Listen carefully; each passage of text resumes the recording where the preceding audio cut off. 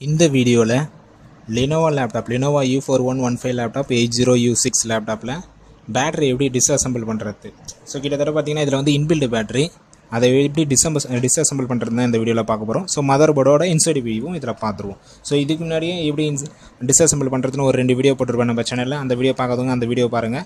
So இதில் பார்த்தீங்கன்னா battery எப்படி ரிமூவ் பண்ணுறதுன்னு பார்த்துருவோம். அதுக்கு முன்னாடி நம்ம wasteagm சேனலை சப்ஸ்கிரைப் பண்ணாதவங்க சப்ஸ்கிரைப் பண்ணிங்க, பெல் சிம்பிளை கிளிக் பண்ணிங்க, உங்களுக்கு நோட்டிஃபிகேஷன் உடனே வந்துகிட்டே இருக்கும்.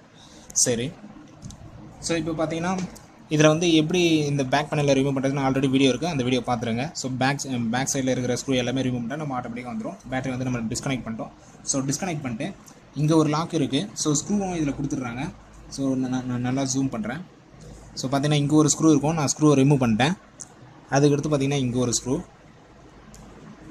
ஸோ இந்த 2 ஸ்க்ரூவை நீங்கள் ரிமூவ் பண்ணிட்டு லாக் இருக்குது. ஸோ இங்கே ஒரு லாக் கொடுத்துட்றாங்க.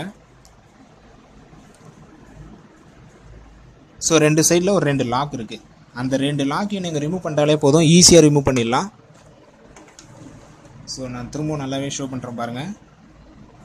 ஸோ இங்கே ஒரு ஸ்க்ரூ இருக்கும், இது லாக்கு, இந்த லாக்கை ரிமூவ் பண்ணணும். அதேமாதிரி பார்த்தீங்கன்னா இங்கே ஒரு ஸ்க்ரூ இருக்குது, இந்த ஸ்க்ரூவை ரிமூவ் பண்ணிட்டு இங்கே ஒரு லாக்கு. ஸோ இந்த 2 லாக்கு நீங்கள் ரிமூவ் பண்ணிட்டாலே போதும், ஈஸியாகவே நீங்கள் பேட்டரி வந்து டிஸ்அசம்பிள் பண்ணிடலாம். ஸோ பாருங்கள், இதுவும் பார்த்தீங்கன்னா நார்மல் பேட்டரி தான். ஸோ இன்பில்டு தான் இதை கொடுத்து வச்சுருங்க.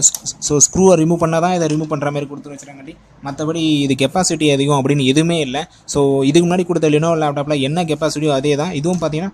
ஸோ உங்களுக்கே நல்லா ஜூம் பண்ணி காட்டுறேன் பாருங்கள்.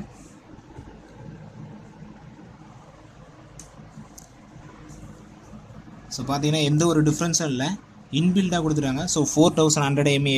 இதுக்கு முன்னாடி கொடுத்த Lenovo லேப்டாப்பில் என்ன mAhோ அதே mAh தான் 4100 mAh 11 volt battery. So 10.8 volt battery, 11 volt battery. இது என்ன டிஃப்ரென்ஸ்னு பார்த்தீங்கன்னா, ஸோ இது வந்து இன்பில்டாக கொடுத்துருக்காங்க. ஸ்க்ரூவை ரிமூவ் பண்ணி லாகை எடுத்தால் மட்டும்தான் இந்த பேட்டரியை டிஸ்அசம்பிள் பண்ண முடியும். ஸோ அப்படி கொடுத்துருக்காங்க. மற்றபடி பார்த்தீங்கன்னா பேட்டரி கெப்பாசிட்டி அதிகம் அதெல்லாம் எதுவுமே கிடையாது.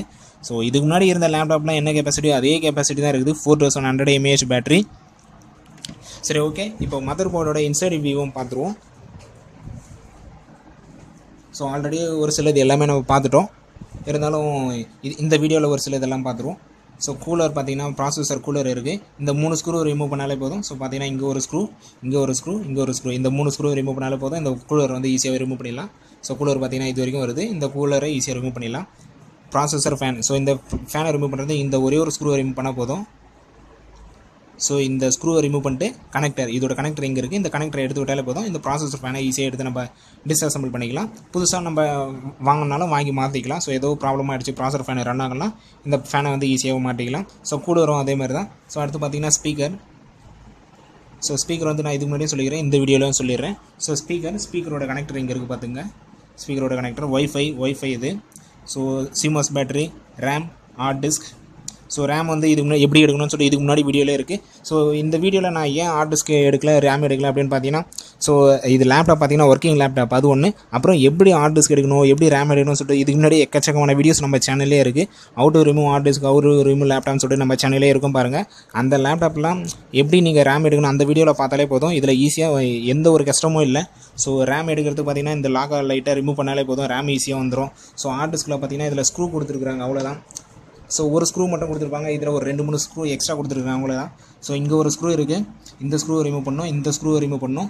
அதுக்கடுத்து பார்த்தீங்கன்னா இங்கே ஸ்டிக்கர் இருக்குது, ஸ்டிக்கர் எடுத்துகிட்டு இந்த ஒரு ஸ்க்ரூ ரிமூவ் பண்ணணும். இந்த 4 ஸ்க்ரூ, ஸோ கிட்டத்தட்ட பார்த்தீங்கன்னா 4 ஸ்க்ரூ. இந்த 4 ஸ்க்ரூ ரிமூவ் பண்ணாலே போதும், நீங்கள் ஹார்ட் டிஸ்க்கை ஈஸியாக எடுத்துடலாம். ஸோ இது பார்த்தீங்கன்னா ஸ்டிப்பு கொடுத்துருக்காங்க. ஸ்டிப்பு எதுன்னு பார்த்தீங்கன்னா இந்த USB கனெக்டருக்காக. ஸோ இந்த 2 USB கனெக்டர் இருக்குது. இந்த 2 USB கனெக்டரும் வந்து போர்டோட கனெக்ட் ஆகிருக்கணும். ஸோ அதுக்காக ஸ்டிப்பை எடுத்து இங்கேருந்து இது போர்டில் கனெக்ட் பண்ணிடுறாங்க. எந்த ஒயர் கனெக்ஷனும் கொடுக்காமல் இவங்க ஸ்டிப்பு மூலியமாக கனெக்ட் பண்ணியிருக்காங்க. அதுக்காக தான் ஸ்டிப்பை கொடுத்துருக்காங்க. ஸோ ஃபஸ்ட்டு நம்ம ஸ்டிப்பை ரிமூவ் பண்ணணும். ஸ்டிப்பை ரிமூவ் பண்ணி இந்த 4 ஸ்க்ரூ எடுக்கணும். இங்கே ஒரு ஸ்க்ரூ, இங்கே ஒரு ஸ்க்ரூ, இந்த ஒரு ஸ்க்ரூ, இந்த 4 ஸ்க்ரூ ரிமூவ் பண்ணிட்டு ஹார்ட் டிஸ்க்கை நீங்கள் ஈஸியாக டிஸ்அசம்பிள் பண்ணிடலாம். ஸோ ரேம் பார்த்துட்டோம் எப்படி டிஸ்அசம்பிள் பண்ண சொல்லிட்டு. இந்த சைடு பார்த்தீங்கன்னா எல்லாமே சால்டரிங் டைப்பில் தான் கொடுக்குறாங்க. இந்த சைடு இருக்கிற ஸோ USB